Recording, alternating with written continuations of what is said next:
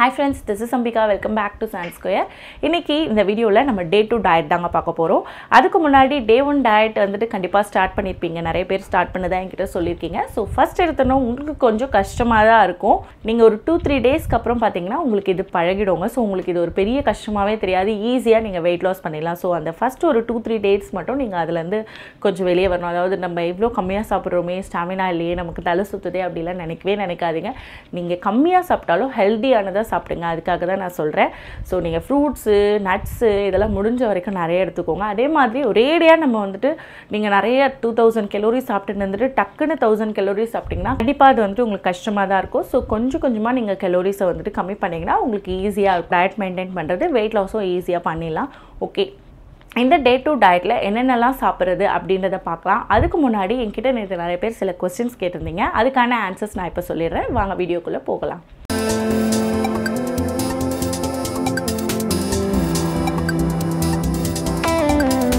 First thing என்னன்னு பார்த்தீங்கன்னா, இந்த டயட் பிரஸ்ட் ஃபீட் பண்ணுறவங்க வந்துட்டு இருக்கலாமா, ப்ரெக்னெண்ட்டாக இருக்கிறவங்க வந்துட்டு இந்த டயட் ஃபாலோ பண்ணலாமா அப்படிலாம் கேட்குறீங்க. கண்டிப்பாக பிரஸ்ட் ஃபீட் பண்ணுறவங்களும் ப்ரெக்னெண்ட்டாக இருக்கிறவங்களும் இவ்வளோன்னு கலோரிஸ் எடுத்தால் அவங்களுக்கு பத்தாதுங்க. ஸோ நீங்கள் இந்த டயட் ஃபாலோ பண்ணாதீங்க. ஏற்கனவே நான் பிரஸ்ட் ஃபீட் பண்ணுறவங்க எப்படி எந்த மாதிரி ஃபுட் எடுத்துக்கலாம், எப்படி வெயிட் லாஸ் பண்ணலான்றது ஒரு வீடியோ போட்டிருக்கேன்.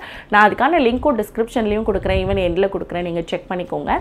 நெக்ஸ்ட் திங் வந்துட்டு ஒருத்தவங்க BMI கேட்டிருந்தீங்க. அதாவது நான் இவ்வளோ ஹைட் இருக்கேன், இவ்வளோ வெயிட் இருக்கேன், ஸோ இது ரெண்டும் கரெக்டாக அப்படின்ட்டு கேட்டிருக்கீங்க. நான் வந்துட்டு BMI கேல்குலேட்டரோட லிங்க்கும் டிஸ்கிரிப்ஷனில் கொடுக்குறேன். ஸோ நீங்கள் அதில் போய்ட்டு ஜஸ்ட் என்டர் பண்ணுங்கள். உங்களோட வெயிட்டு, உங்களோட ஹைட் எவ்வளோ அப்படின்றத நீங்கள் என்டர் பண்ணிங்கன்னா அதில் வந்துட்டு உங்களுக்கு காமிக்கும். நீங்கள் வந்துட்டு எவ்வளோ ஓவர் வெயிட்டா, ஒபீஸா, இல்லை வந்துட்டு கரெக்டாக இருக்கீங்களா அப்படின்றத காமிக்கும். ஸோ உங்களோட கரெக்டான வெயிட் எவ்வளோ இருக்கணுன்றதோ அதில் வரும். ஸோ நீங்கள் அதை வச்சு நீங்கள் வந்துட்டு வெயிட் லாஸ் பண்ணிக்கலாம். நெக்ஸ்ட் இன்னொருத்தர் கேட்டிருந்தீங்க, அதாவது இந்த டயட் ஃபாலோ பண்ணால் எவ்வளோ வெயிட் லாஸ் பண்ண முடியும்னு சொல்லிட்டு. அது நீங்கள் எடுத்துக்கிற கலோரிஸ், தென் நீங்கள் எப்படி இந்த டயட் ஃபாலோ பண்ணுறீங்கன்றதை பொறுத்து தான்.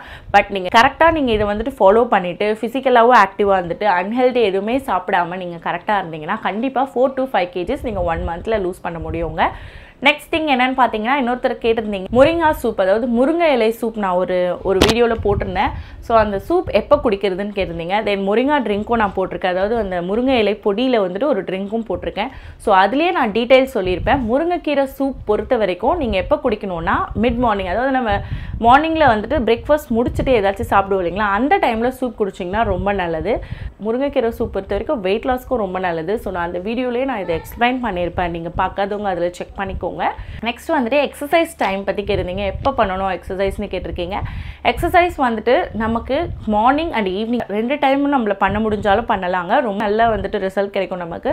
பட் நம்ம இப்போ எடுத்துக்கிறது ரொம்ப குறைவான கலோரிஸ் இல்லையா. ஸோ நம்ம வெயிட் லாஸ்க்கு கலோரிஸ் கம்மி பண்ணுற பட்சத்தில் எக்ஸசைஸ் 1 டைம் நம்ம பண்ணோன்னா போதும்.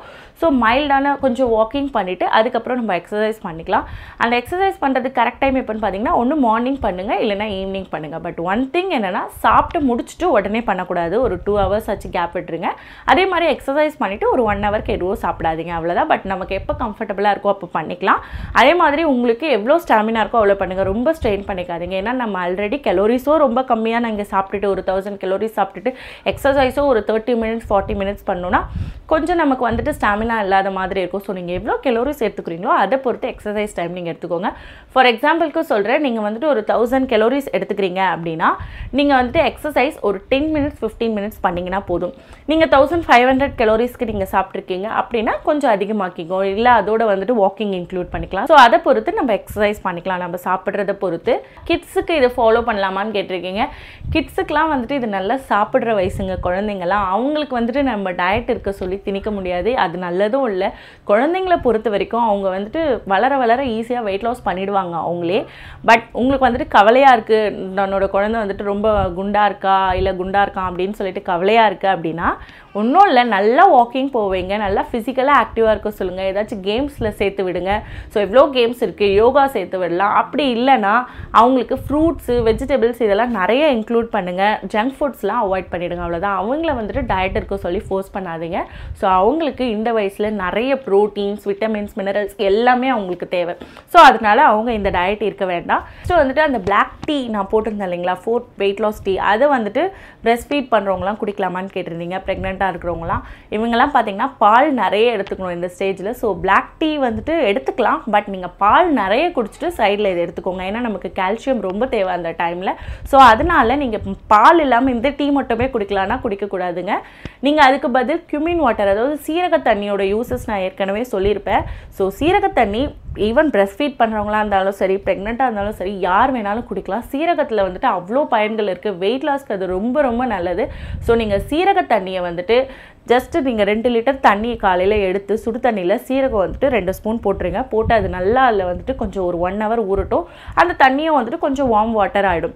ஸோ அதுக்கப்புறமா நீங்கள் அந்த தண்ணியை அன்னைக்கு ஃபுல்லாக நீங்கள் எப்பயும் குடிக்கிற தண்ணியோடு சேர்த்து அந்த தண்ணியும் குடிச்சிட்டு வாங்க. சீரகம் வெயிட் லாஸ்க்கும் நல்லது, டைஜஷனுக்கும் நல்லது. ஈவன் பிரஸ்ட் ஃபீட் பண்ணுறவங்களுக்கு பால் சில பேருக்கு சரியாக வரலனாலும் சீரக தண்ணி ரொம்பவே யூஸ்ஃபுல்லாக இருக்குங்க. அதே தான் அந்த முருங்கா சூப் சொல்லியிருக்கேன் இல்லைங்களா, அது கூட வந்துட்டு பார்த்திங்கன்னா முருங்கை இலை சூப்பு பிரஸ்ட் ஃபீட் பண்ணுறவங்க எடுத்துக்கிட்டாங்கன்னா பால் நல்லா கிடைக்கும். ஸோ நீங்கள் முருங்கைக்கீரை பொரியலாகவும் சாப்பிட்லாம், முருங்கைக்கீரை சூப்பாகவும் சாப்பிட்லாம். ஸோ நீங்கள் உங்களுக்கு எது ஈஸியோ, எது உங்களுக்கு பிடிச்சிருக்கோ அந்த மாதிரி நீங்கள் குடிக்கலாம். ஓகே, நான் முடிஞ்ச அளவுக்கு நீங்கள் கேட்ட கொஸ்டின்ஸ்க்கெல்லாம் ஆன்சர் சொல்லிட்டேன்னு நினைக்கிறேன். இது தாண்டி வேறு ஏதாச்சும் டவுட்ஸ் இருந்தால் எனக்கு இதில் கமெண்ட் பண்ணுங்கள். நான் நாளைக்கு வீடியோவில் உங்ககிட்ட ஷேர் பண்ணிக்கிறேன். இப்போ நம்ம வந்துட்டு டே டு டயட்க்கு நான் என்னென்னலாம் சாப்பிட்டேன் அப்படின்றத பார்க்கலாங்க. நான் அதை உங்ககிட்ட ஷேர் பண்ணிக்கிறேன் வாங்க. ஃபஸ்ட்டு மார்னிங் வந்துட்டு பார்த்தீங்கன்னா ஆஸ் யூஷுவல் நான் வந்துட்டு டீ தான் குடித்தேன். அன்றைக்கி என்ன குடித்தேன்னா லெமன் டீ குடித்தேன். நான் பிளாக் டீ போட்டுட்டு அதில் லெமன் கொஞ்சம் ஸ்க்வீஸ் பண்ணி நான் குடித்தேன். அன்றைக்கி வந்துட்டு ஹனி லெமன் டீ தான். ஸோ மார்னிங் அதோட ஸ்டார்ட் பண்ணேன் நான். நெக்ஸ்ட்டு மார்னிங் நான் சாப்பிட்டது பிரேக்ஃபாஸ்ட் என்னென்னு பார்த்தீங்கன்னா தோசை, ஒரு ஆப்பிள் சாப்பிட்டுட்டு தோசை சாப்பிட்டேன். ஸோ எப்போவுமே பார்த்தீங்கன்னா ஃப்ரூட் சாப்பிட்டுட்டு உங்களோட பிரேக்ஃபாஸ்ட் சாப்பிடுங்க. அப்போ தான் உங்களுக்கு பசியும் வந்துட்டு கண்ட்ரோலாக இருக்கும். ஸோ அதுக்காக தான் நான் ஃபஸ்ட்டு ஒரு ஆப்பிள் சாப்பிட்டுட்டு ஒரு 10 minutes கழித்து தோசை சாப்பிட்டேன். சாப்பிட்றதும் கம்மியாக இருக்கணும், அதே சமயத்தில் ஒரு ஹெல்த்தியான பிரேக்ஃபாஸ்ட்டும் எடுத்துக்கணும். ஃப்ரூட்ஸோடு ஆரம்பித்தோன்னா ரொம்பவே வந்துட்டு நம்மளால் பசியும் கட்டுப்படுத்த முடியும். ஸோ அதுக்காக தான் நான் ஃபஸ்ட்டு ஆப்பிள் சாப்பிட்டுட்டு அடுத்து தோசை சாப்பிட்டேன். இதுக்கு தொட்டுக்கிறதுக்கு என்னென்னு பார்த்தீங்கன்னா கோகோனட் சட்னி தாங்க. இன்றைக்கி பெருசாக எதுவும் இல்லை.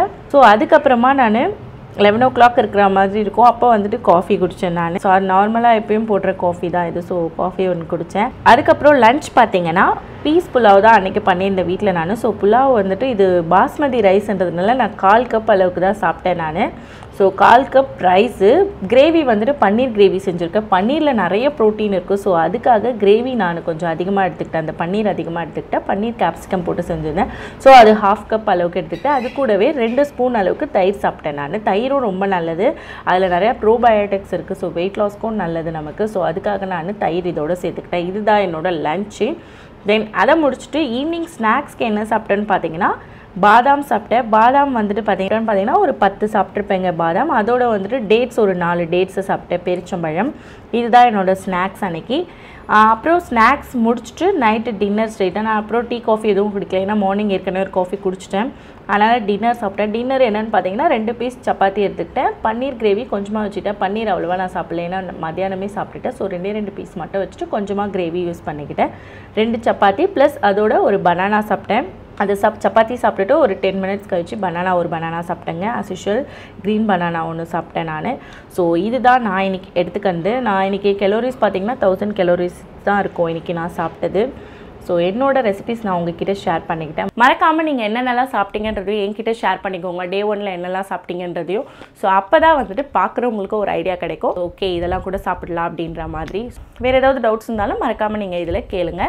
இந்த வீடியோ உங்களுக்கு பிடிச்சிருந்தா லைக் பண்ணுங்கள், ஷேர் பண்ணுங்கள், சப்ஸ்கிரைப் பண்ணிவிடுங்க. நான் திரும்ப நாளைக்கு டே 3 டயட்டோட உங்களை சந்திக்கிறேன். Bye bye.